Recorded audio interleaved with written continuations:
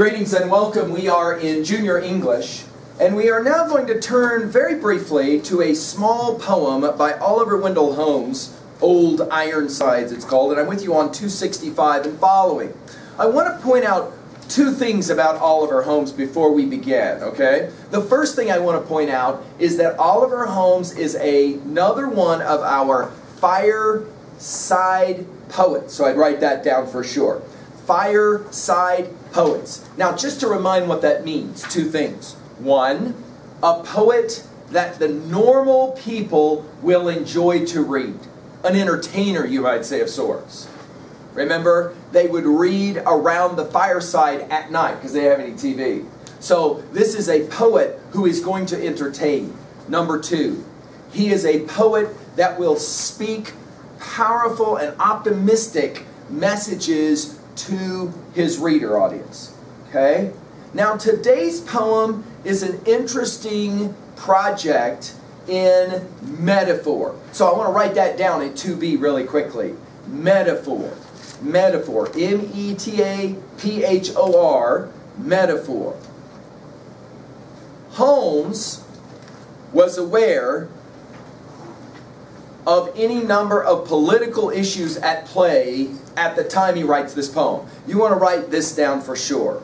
The War of 1812 was still in Holmes's memory when he writes this poem. There was a very important ship during the War of 1812 called the USS Constitution. That was the name of the ship. You want to write that down. The USS Constitution.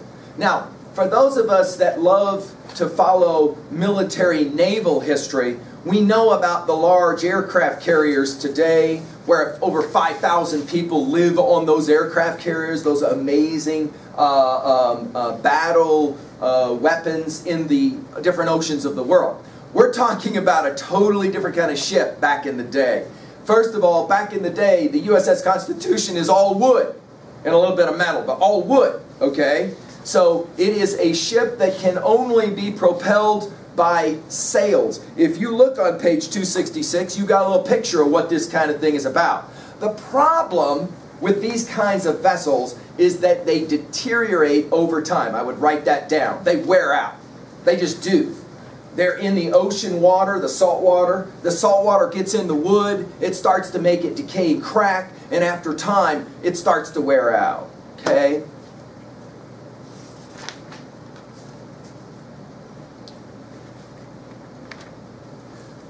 The challenge now is, and it's the reason why Holmes is going to write this poem. Are you ready for this? The USS Constitution was about to be taken out of service. All right? It was going to be destroyed. Holmes points out, this is no way for a great and a mighty ship to go out. His argument will be, rather it would be better to take it out to sea and let it sink there. In other words, let it have its final voyage instead of just destroying it in port. Okay? Now, that's a simple idea. An old boat, show it the honor of allowing it to have one last voyage, especially because of the history of this ship. It had been in many battles and had helped win many battles. That's simple. The metaphor involved here is more interesting, and it begins with this question, and I want you to write it down at level 2A. The question is a fascinating one, and it is this. What do you do with old people? This is the geriatric question. What do you do with old people? Now, in this poem, we're going to be talking about an old ship. But very easily, because we read in metaphor, one thing can stand for another theme. What do you do with people who grow old and can no longer perform in the same ways they did when they were young? That's a very interesting question. Do they still have value? Should they be shown respect? This is often what we'll refer to as the geriatric question. Now what's funny about this is the mathematics just doesn't compute for juniors. But that's only because you haven't thought about it. Go downstairs or upstairs or somewhere in your house where your mom, if she has it, has hung some picture of you when you were in 5th grade. And if those pictures are not on the wall, thankfully, then maybe you can go and find them in some kind of an album of sorts. Look at yourself at 5th grade and then do the quick math how long ago that was. Identify the ways you're already changing. Take a look at the number of years you've lived and add that number of years to your parents' age right now. For how many of you will your parents be closer and closer to the age of retirement at 65 or beyond? Question: what will it be like when you finally have to go up to the person who has raised you and say, "Ma, I love you, but I got to have the car keys. Give them to me. You can't drive anymore. If you want to go to the store, you let me take you. You give me a call, I'll take you. I can't have you drive anymore. Give me the car keys." What will that be like to go up to your mom, to your dad, to somebody who you love and say, "You've gotten too old, honey. We got to have the keys. I'm sorry." Because in the moment you do that, notice all the reversals have happened. The very person who took care of you when you were young, now you're taking care of as they age. But in that same moment, you're aware there will come a moment when somebody is going to come up to you who is younger than you and say, "Hey, I need the keys." You can't do it anymore.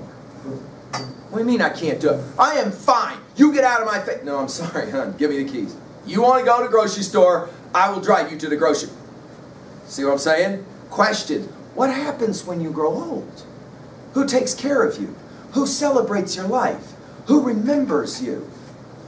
How do you grow old is the fundamental question of Old Ironsides. Now I'm reading with you on 267. It's a very brief poem, but let's go ahead and take a look at it nonetheless, beginning with our background information. The battleship Constitution earned its nickname of Old Ironsides for withstanding British attacks during the War of 1812. By 1830, however, it's outworn its usefulness. The ship was slated for, there's the word, you may want to write it down, demolition. Holmes wrote the poem to protest this decision. The popular verse saved the ship and won Holmes' early fame as a poet. Wow, that's pretty cool, huh? Very rarely do you find that a poet writes something that really does change anything. And in this case, it did. People became very sentimental about this old ship and said, "You know what? We probably ought to let this ship have its remembrance. Let's not destroy it. Let's go ahead and let it stay intact." Let's take a look now at Old Ironsides. Follow along as you listen to our professional reader work with this text. Let's enjoy this for just a moment, shall we? Old Ironsides. Old Ironsides by Oliver Wendell Holmes. I tear her tattered ensign down. Long has it waved on high, and many an eye has danced to see that banner in the sky. Beneath it rung the battle shout, and burst the cannon's roar. The meteor of the ocean air shall sweep the clouds no more. Her deck, once red with heroes' blood, where knelt the vanquished foe, when winds were hurrying o'er the flood, and waves were white below. No more shall feel the victor's tread, or know the conquered knee. The harpies of the shore shall pluck the eagle of the sea. Oh, better that her shattered hulk should sink beneath the wave. Her thunder shook the mighty deep, and there should be her grave. Nail to the mast her holy flag, set every threadbare sail, and give her to the god of storms, the lightning and the gale. Very brief little poem. Let's point out really quickly at level 1. This is a pretty simple poem for us to write down, isn't it? Level 1 for us, a summary of this poem. Notice he begins by saying, it's over. It's over. This amazing ship that's had all of these amazing battles has now finally reached its end. Because in the end, all things have to age. Even battleships have to age. The time has come, they're telling us to get rid of it. But notice in the second stanza, he starts to remember what this ship has done. He heroes' blood on the deck of the ship. Men died on this ship protecting America, he says. And the enemies had to be brought onto the ship and had to kneel in front of the commander. And he says, all of a sudden now, no more heroes' blood. No more kneeling. It's ended. It's ended. Which then leads him to the third stanza, and an observation that would again save this ship from demolition. Wait a minute, he says. If you're a great and mighty battleship, you shouldn't die your last death in harbor. This ship should be out at sea one final time to make one last voyage into the storm, and that's where it should go. It should rest with the sea because of the respect that is owed to the ship. Level 1. Level 2A. Well, now obviously this is a poem about saving a battleship. So, you know, that's self-evident at level 1. But now we're going to ask the question, what does a text like this actually mean? Not what does it say, but what does it mean? And the obvious question here is, how do you celebrate the aged? How do you celebrate what grows old? Let's write down an idea or two on this one, shall we? What in your estimation is old? Let's start at 3B. For example, you can write down right now your own age, and you can kind of think about it. At what point will you constitute yourself as old? 30? Basically double the age you are now? 40? You're almost halfway there. 50? Whoa, that's half of 100 years. 60? At 60, finally, people start talking the R word, don't they? What is the R word? Maybe some of you have even started to hear it in your own houses, or you've heard your grandma or grandpa use the word retirement. Retirement, which means you used to work, but now you don't work anymore. It is interesting to me, and I pointed this out a number of times in our time in lectures together, that when I first came to Worland, I made an observation that several people smiled at, and one of them even said, leave it to an English teacher. But I was new to the community, and I said, you know, I find it odd that the geography of this town is such that in one building we have the most young and dynamic people of our community, all in one place. On any given morning during school year, all of the youngest, most dynamic people in our city are in this building. Their dreams, their hopes. What are we going to be? What are we going to do? It's going to be so exciting. And directly across the street, if you can throw a baseball well, you can throw it from this building and almost hit that building. Across the street is another building where the oldest of our community live. Waiting to die. They can't take care of themselves anymore. They have to live in that building.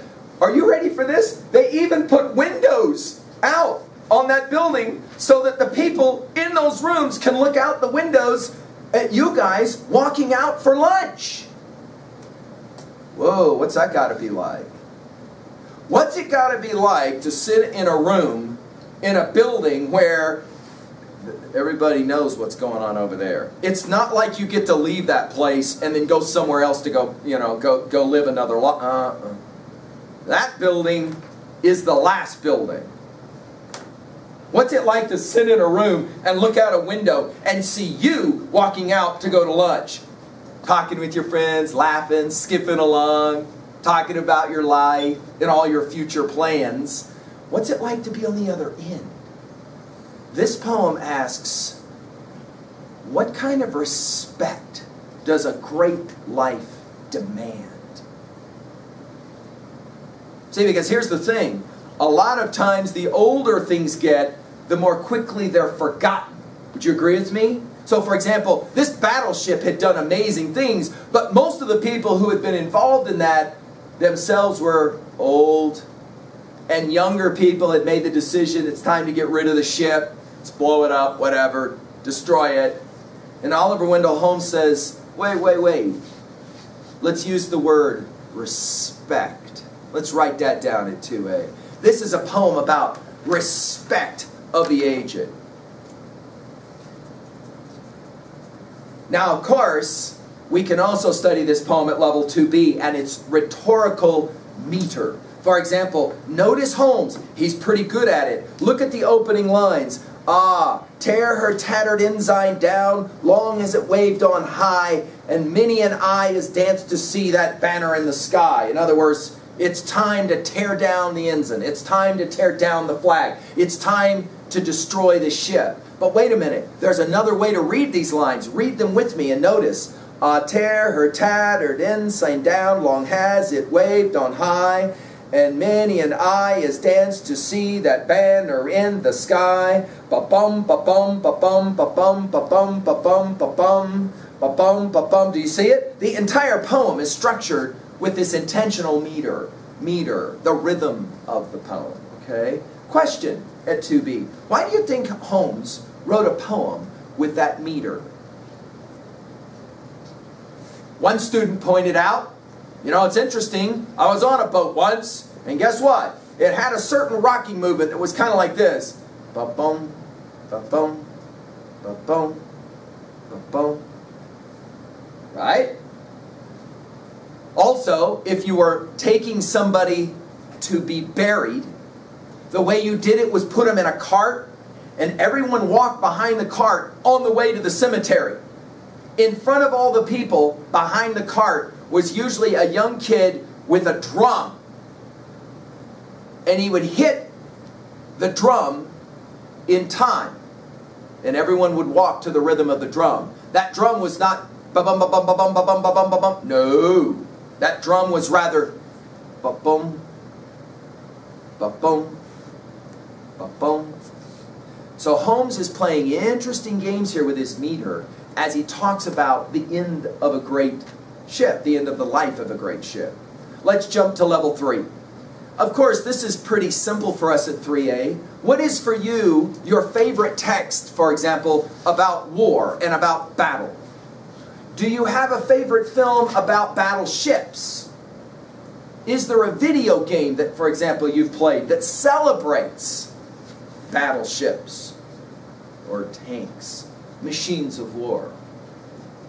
Are you at all familiar in movies that you've seen with the question of somebody who used to be great but now is old? I like to talk to my seniors about this. And I say, homecoming at our high school, the night of the big football game. And at halftime, the announcer will say, if you played for Whirling Warrior football, please stand up.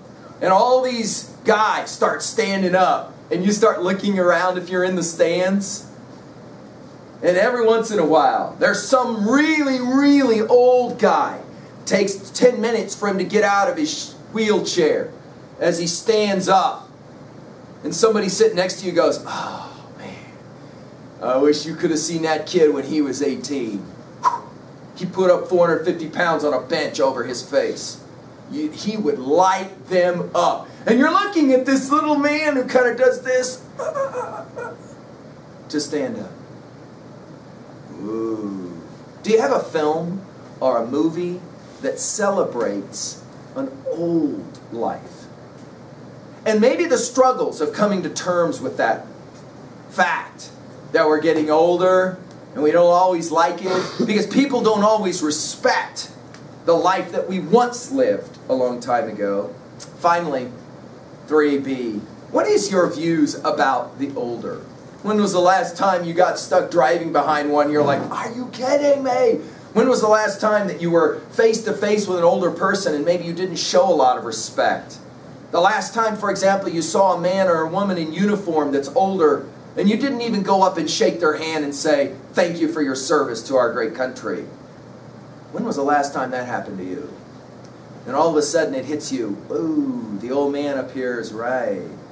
There has to be respect paid for a life that has been lived. Because someday that will be you. The only other option is an early exit. That's the only other option. Sooner or later, you too shall grow old. How will young people respect you? Another 3B question. When it comes time for your ship to be destroyed, How do you want it to be destroyed? Do you want it to be destroyed? How do you want to go? Do you want to go in the harbor? Or out in the action? On the sea? If you have to go, how would you like to go? Another 3B question. If this was your last day to live because some tragedy took your life, what would those who are closest to you say about you tomorrow in your absence? What words would they speak about you? Would they write poems about you, for example? Would they speak important lines about? Would they remember something important that you did? Would they speak about you as a good person? Would they speak about you as someone who loved your country and took care of people? How would they talk about you if you left? Notice how we've taken a poem about an old battleship that was going to be destroyed, and we've turned it into something personal at level 3. Do you understand what we've done? At 3B, we take the ideas and we relate them to us personally so that we can remember the title long after the fact. Let's say thank you again to Oliver Wendell Holmes, and best of luck growing old.